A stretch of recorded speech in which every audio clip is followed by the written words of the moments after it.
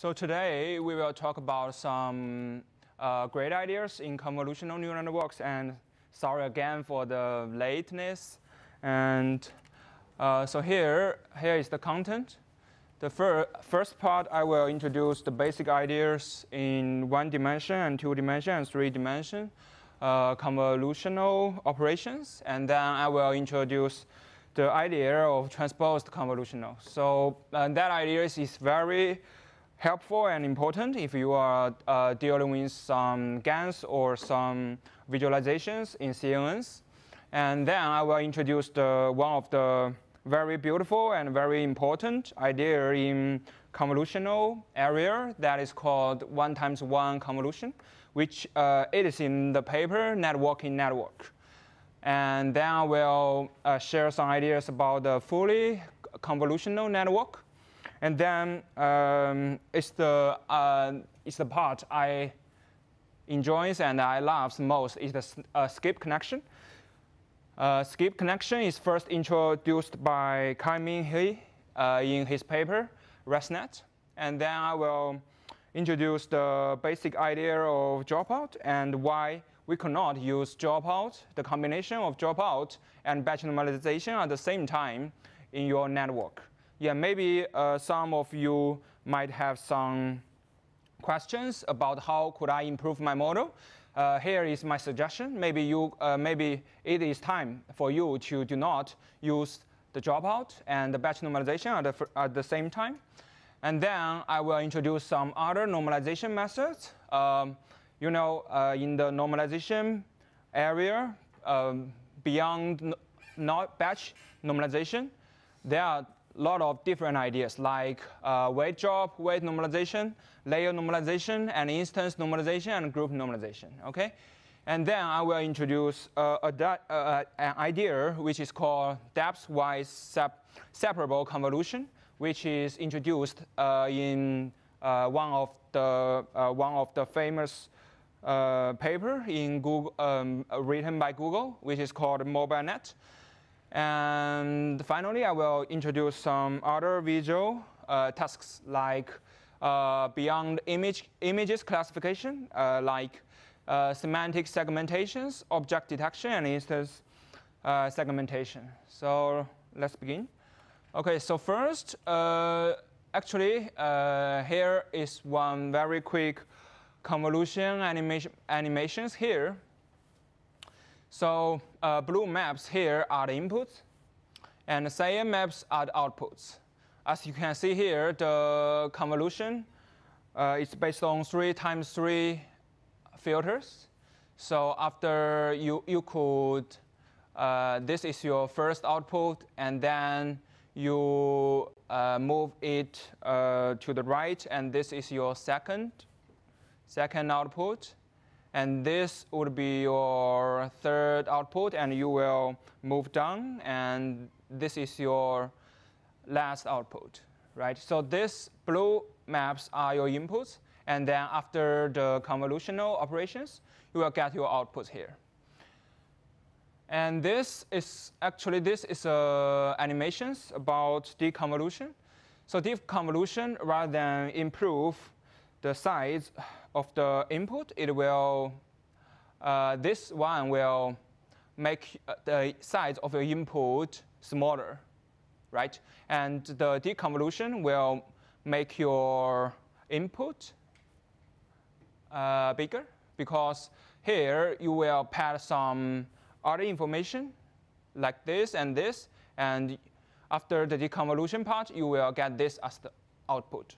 OK, and this is another example. So actually, in this part, we will pad 0 to this part and this part. And we will use the convolutional filter to calculate the first output. As you can see here, this is the filter, and this is the output. And actually, these are 3 different channels. And after you add a bias here, and you could calculate the first output. OK? And let's play a quick example here. So if the input volume is around 32 times 32 times 3, and there are 10 5 times 5 filters with strider 1 and pad 2. So the output volume size, how could we calculate the output volume size here? So because the input volume is 32 times 32 times 3, and so the output volume size is 32 here, as you can see here. This, which means that this input part is 32, and the height of it is 32, and the width is 32 also. So you will add 2 paddings here, which is 2 times 2, because the padding should be equal to 2, right? So the output volume size is equal to 32 plus 2 times 2 minus 5. So the 5 is the size of the filters. As you can see here, you need to subtract the size of the filter. You're fine. Okay. No, I just need to point the camera at you. Okay. And you need to plus 1 to calculate the size of the output features. Okay. And because we have 10 different filters here, so the output, the size of the output should be 32 times 32 times 10. So in this situation, you need to first calculate the height and the width of the output, and the number of channels in the output is the same as the number of filters. Okay? Because different filters will get different output channels, so there will be 10 output channels here. Okay? And so, by the way, so my second question is about how could we calculate the number of parameters in this layer?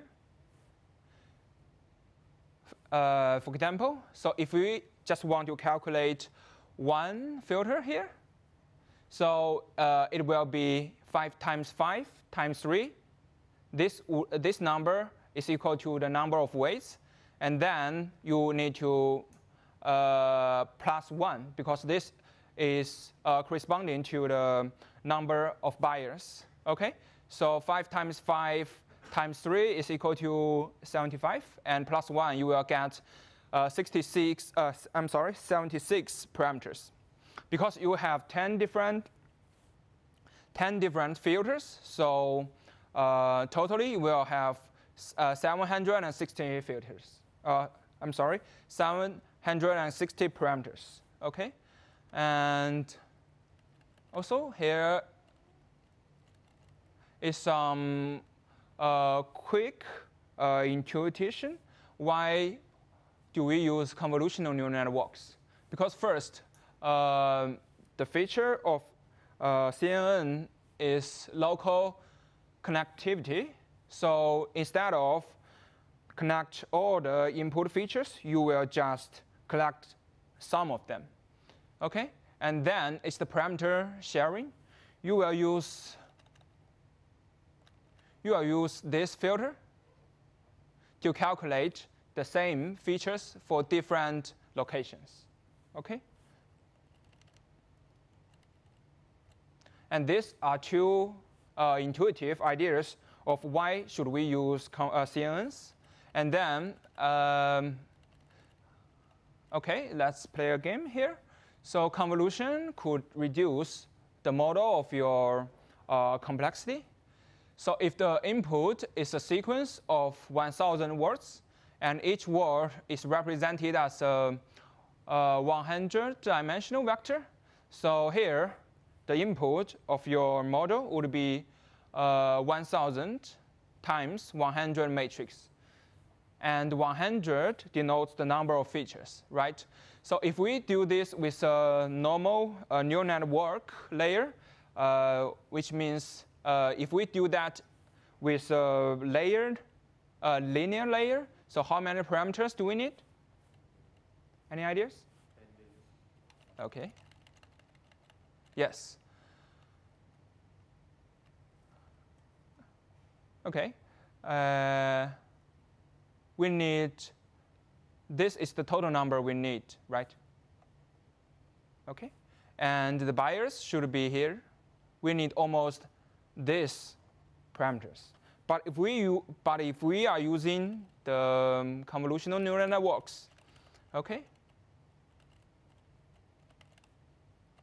Okay, so the convolution kernels would just be the size like this, and the bias would be just 100. So you can see here, there are a lot of parameters. The parameters in CNNs are much less than the linear layer, right?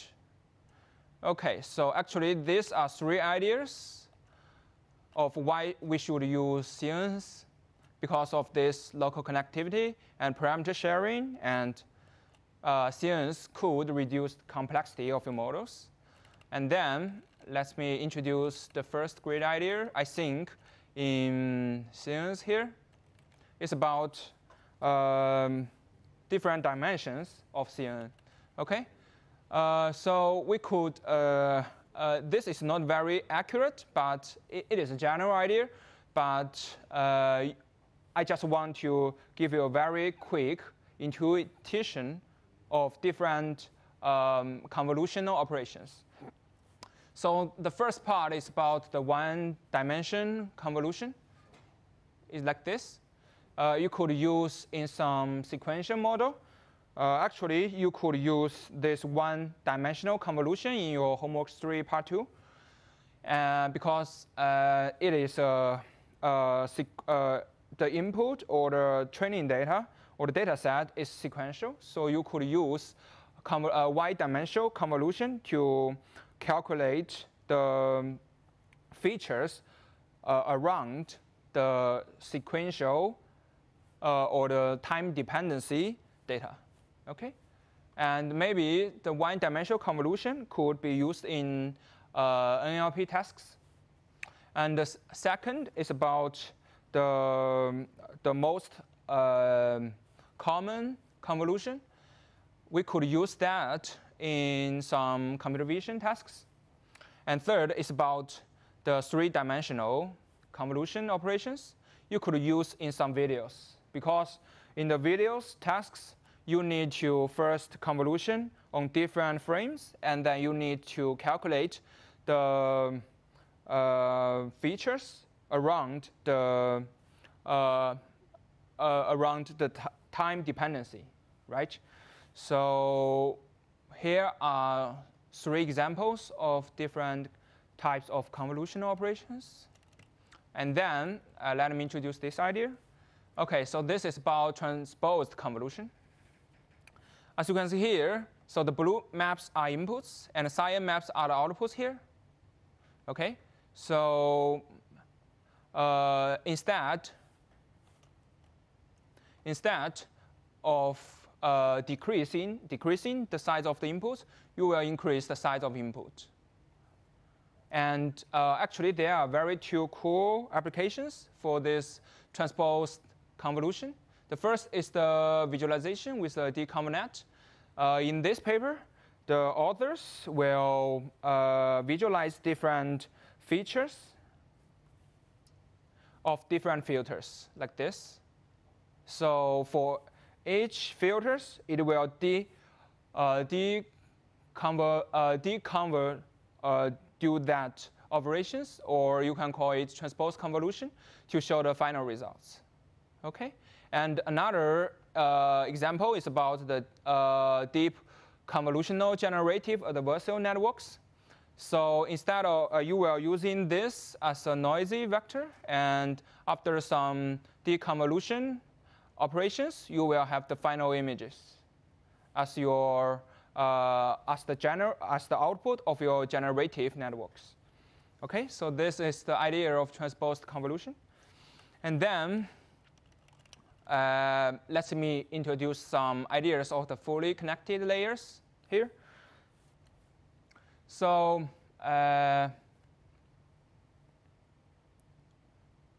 so in fully connected layers, you are not using any pooling layers. You will just use the fully connected layers. And then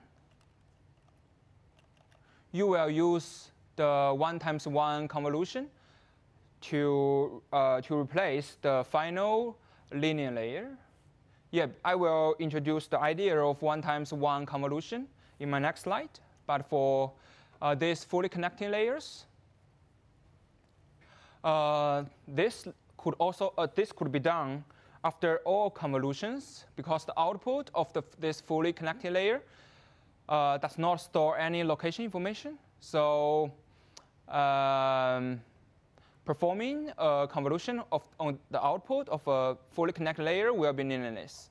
So, OK? Any questions? OK. Next, let me introduce the idea of 1 times 1 convolution here. So I think 1 times 1 convolution was first introduced in this paper, which is called network in network. So actually, this is the original inception module, which is a naive version. But in this paper, network in network, it introduced some like this one, 1 times 1 convolution here. In this one, in the original paper, this 1 times 1 convolution could reduce your dimensions. It's just 1 times 1 convolution. It's just like you could understand this like MLP, but instead it will do that in a convolution way. Okay, so in this paper, the authors reduce the dimensions by this 1 times 1 convolution, and also this idea of 1 times 1 convolution is also used in some other papers like faster RCN or YOLO algorithm. Okay. Maybe in your homework 2, part 2, instead using the linear layer in your last layer, you could use this 1 times 1 convolution instead. Okay. Okay. So this is the idea of pooling.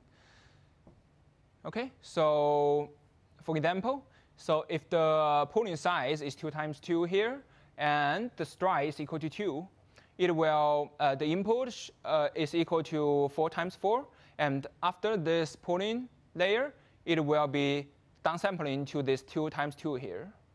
Okay, but you should notice that the volume depth is preserved. Okay. Okay, so next, let me introduce this idea again. So, so in this fully convolutional neural network, it is getting rid of the pooling. Some researchers prefer using pooling, but others do not think pooling is a great idea. Instead, in this paper, it will use this strided CNN instead to replace this pooling layer. And they argue that after doing this, their model should be better. Okay. Okay, next. Let me introduce one of my favorite ideas here. So it is a skip connection. Actually, I strongly recommend that you should use this skip connection in all of your models. Maybe even in homework 1, part 2, you could still use this idea. So first, let me give. So first, skip connection was first introduced in Kai-Min-Her's paper, Deep Residual Learning for Image Recognition. And let me first give you a quick intuition why this works. So in this paper, visualizing the loss landscape of neural networks.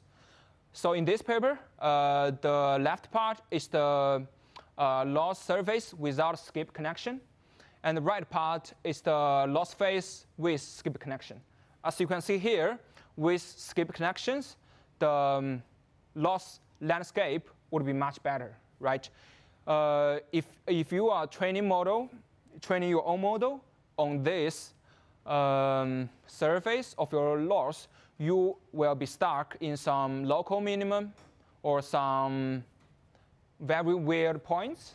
But if your loss surface is much smooth, it would be much easier for your model to have a good performance. Okay? And this skip connection could make your models much deeper without making your model very hard to train, because there is a very common issue in deep neural networks. It is called gradients vanishing. So if you are back propagating your gradients from the loss to your first layer, you will find that the gradients in your first layer would be vanishing and would be very, very small. So if you can use this idea of skip connection, you would find that it could help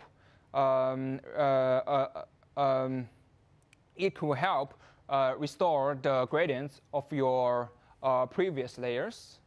Okay, and actually here are two different blocks of this residual blocks. Okay, any questions? Okay. Okay, after this skip connection, let me introduce another great idea like this. This inverted residual block. Okay, so in the original residual block, the input channels should be larger than this intermediate features. But in the MobileNet paper, the Google researchers found that actually this could happen. The channels of the input could be less than the intermediate channels like this. And it will use, so the difference between the residual block and the inverted residual is that the channels of the intermediate layers, if the channels of the intermediate layers is less than the channels of the input, it is the original residual block. And if it is greater or larger than the input channels, it is called inverted residual block. Okay? And let's talk about this idea, dropout. Okay? So you might have learned the idea of dropout already on big class classes. But here I want to give you an idea of why could we not use the dropout and batch normalization at the same time. Okay? So if this is your training input, and you will calculate. So after this is the dropout, this is the batch normalization. So the dropout would make your model like this. Okay? So okay, and it will make some of the neurons doesn't work in each epoch, and batch normalization would calculate the running variance and running mean based on the previous output of the dropout layers. As you can see here, this running mean and running variance is not the total running means, running mean and running variance for the whole neurons. This running mean and running variance is just some of them, rather than the global one. So in your test mode, you could not use this moving average or moving average mean or moving average variance to do the inference, because they are different. Okay, because the original training running mean and running variance is different because they are based on different neurons. This part is just based on some of the neurons, which is not dropout. But this part is the dropout will not work, and the running mean and the running variance should be based on the total neurons. Okay, so if you want to get more idea of why these two methods should not work together, you should read this paper, understanding the disharmony between dropout and batch normalization by variance shift. Okay, and this is the idea of dropout. Okay, so let me introduce some other ideas of normalization. So actually, besides the batch normalization, we also have a lot of different ideas of normalization. Okay, so maybe some of you argue that batch normalization does not work in your first homework. Maybe you should try different normalization methods. Okay, so here is a great graph. Okay, here is a great graph which is about different ideas of normalization. This is the original batch normalization here. So in batch normalization, it will calculate the mean and the variance among different instances. Okay, right? But in layer normalization, it will calculate the running mean and the running variance among channels.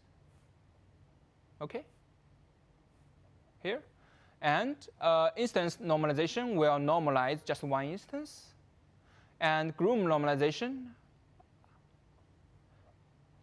is shown like this. It will just normalize different neurons in just one layer here. Okay, actually, this idea, group normalization, was introduced also by Carnegie's paper, and you could actually I have posted the reference for the group normalization on Piazza. Okay, actually, this normalization, the idea of layer normalization, has been used in the one of the best paper by Google, transformer here.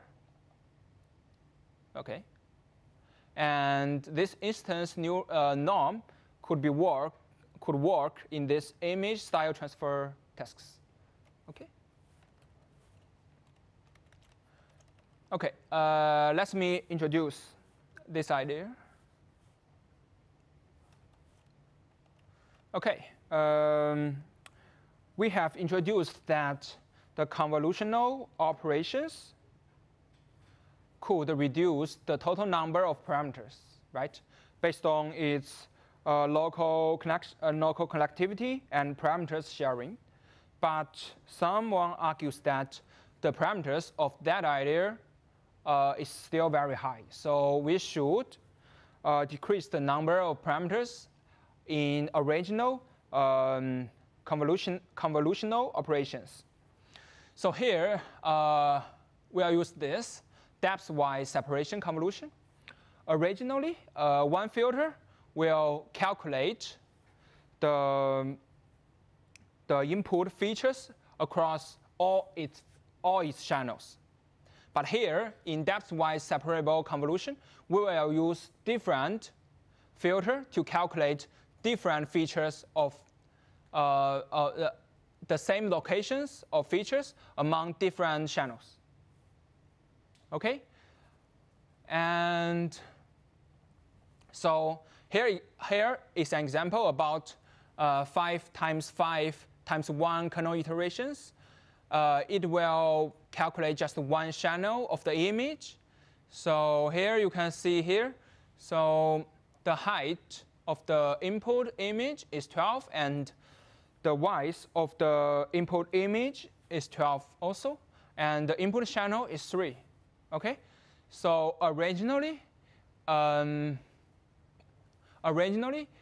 if we are using 3 filters to calculate this input images, we will use this first filter to calculate or order features across all different channels. But here we just use the red one, calculates the features on the red channel, and yellow one to yellow channel, and orange one to orange channel.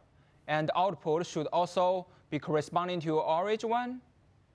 And the output of these red channels, the output of these red filters is the red channel here. Okay. And if you want to know more ideas about this, you should read this paper here.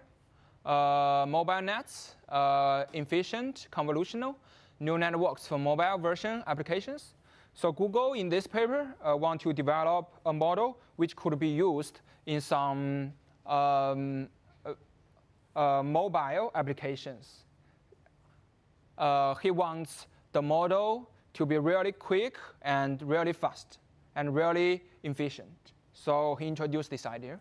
That's why separable convolution here. Okay.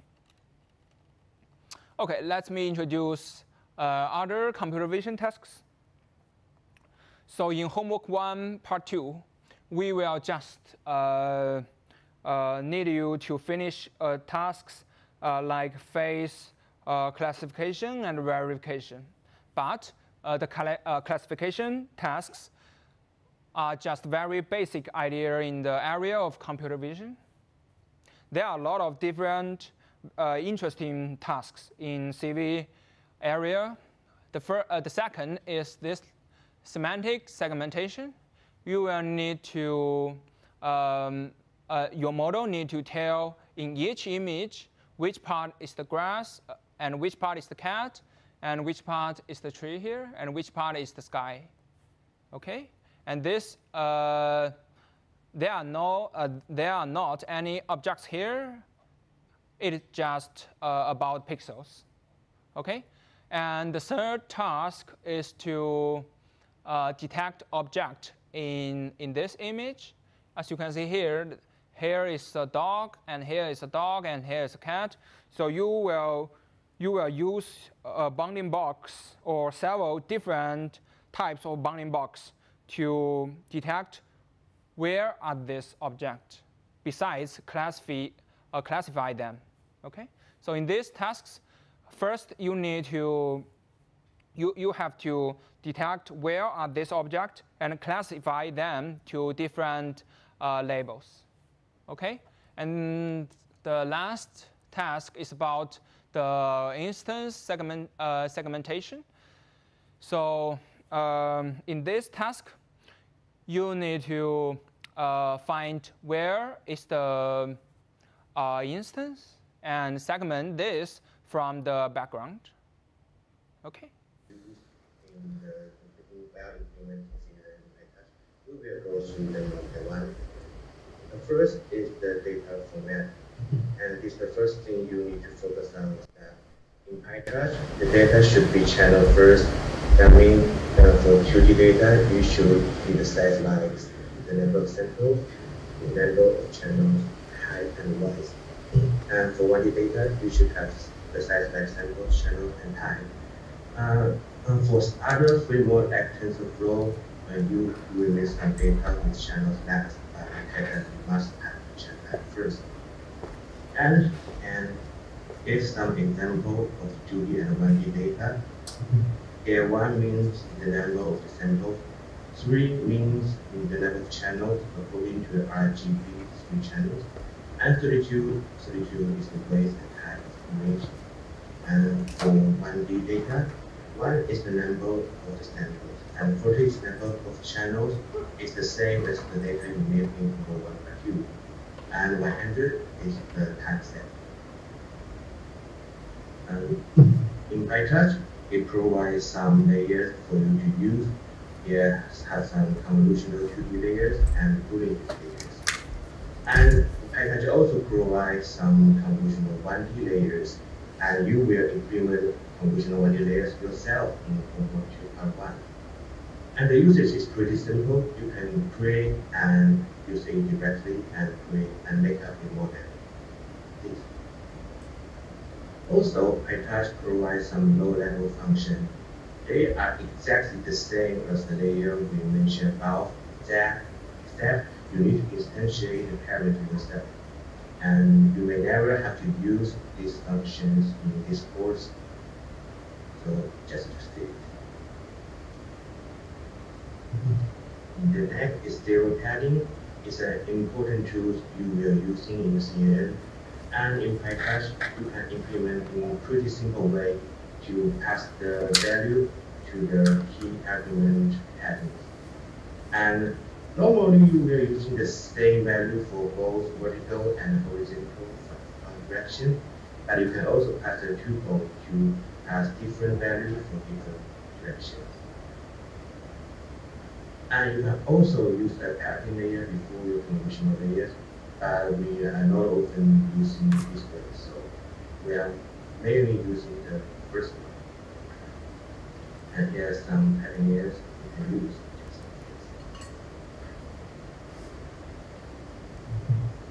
Okay, so if you want to improve the performance of the model, you must use some representation methods like partial etc. Touch provides some methods like partial representation 2D layer and 2D layer to help you with representation. The usage is simple. And one other important system here is downsampling, and I believe it should be covered in your next lectures. And there's two ways to do that. The first is to using the pooling layers we mentioned above, and the second is to using convolution layer with stripe. And similarly, we can downsampling the image, so we can also upsampling the image. The usage is similar, but in reality, we are mainly most of the usage in downsampling, and we hardly use upsampling. Okay. Any questions so far? No? No questions. Okay, so let's continue. Next, we will show several examples about how to read data, how to read image data. You can use several libraries like Skimage, Pillow, and Program. But one thing you need to focus on is that the image read from this lab, we have the size, height, width, and channel, which is channel length. So you need to transpose the image before fit the image to the model. You must have the data with channel first in PyTouch. And here is some example of using this library of Skimage, and image folder. And in Recitation 6, we will give a more detailed example of how to use image folder and image dataset to read data, which is very, very helpful in Convolutional. Okay. And here is the example of basic PyTouch model. You need to define your layers in the initialize function and do the computation in the forward function. And in Convolutional Part 2, you need to write a more complicated model than this one. But it's basic. You should learn from this one. And also, we strongly recommend you save your model after each approach. You can choose to save the parameters or to save the whole model. It will make your life easier when you need to track that. Okay.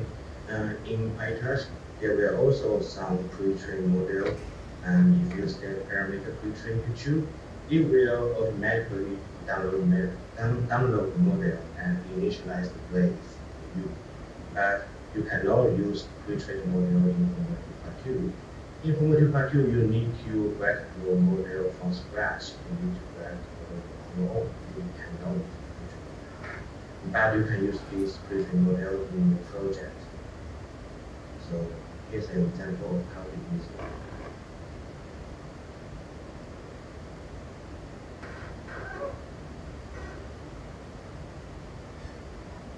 Okay. So we load the retrain UGG16 model here.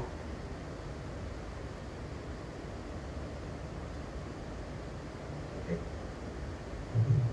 And last, this is not required in your homework, but you will have a load when you want to debug in your convolutional linear network.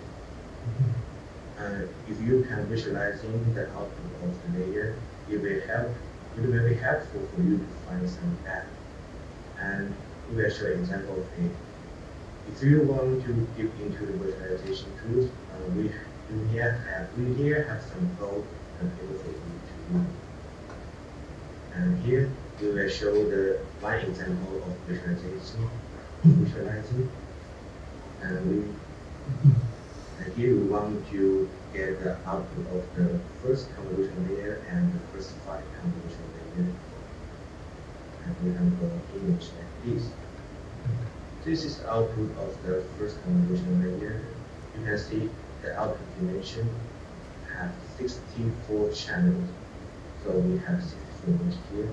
And likely for the first 5 convolution layers, we have the output of 256 channels. So we have both division like this. Okay, any question? Do you have questions? No? Did you not have questions? Okay, no question? No question.